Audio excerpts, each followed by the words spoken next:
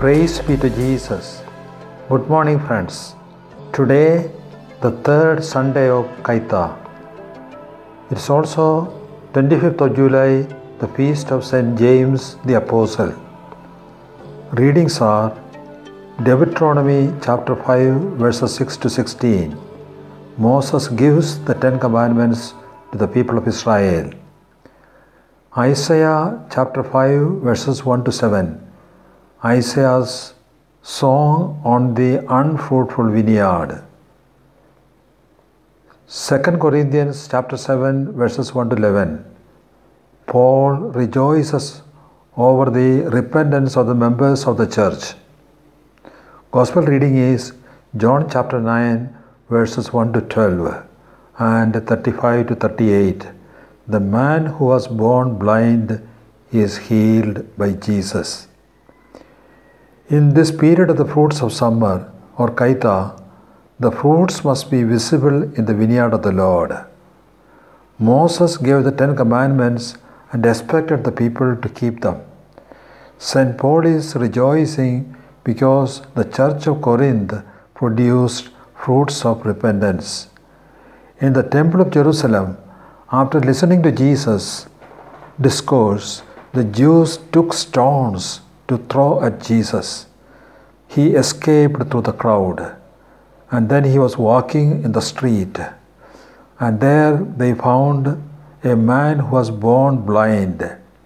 The disciples asked him, whose sin is responsible for this man's blindness, his or his parents? Jesus answered, he said, neither he nor his parents sinned. He is blind so that God's glory may be revealed in him. Jesus applied mud and saliva to his eyes and asked him to go to the pool of Siloam and wash. He went and washed and received the sight and came back rejoicing. The Pharisees sprang up into action. Why did Jesus heal on the Sabbath day? They questioned the man who was blind. Then they summoned his parents and questioned them. The parents avoided the questions. And again they told the man, the one who healed him, if he has done this on the Sabbath day, he cannot be from God. The blind man who was healed did not agree with them. So they expelled him from the temple.